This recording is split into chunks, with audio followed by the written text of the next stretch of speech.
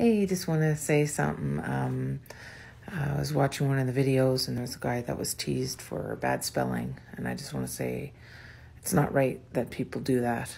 I've had a learning disability my whole life and a lot of bad spelling. Some I've corrected over practicing, but it's very difficult. And no one is going to change who I am. No specialist, no nothing. That's who I am. I'm still smart in many other areas. I have an education.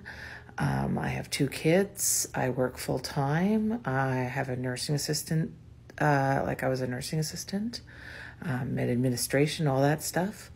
And I was still able to do everything. So I think it's about time we leave people alone, especially if they have a disability of some kind, because we're still awesome. So I just wanted to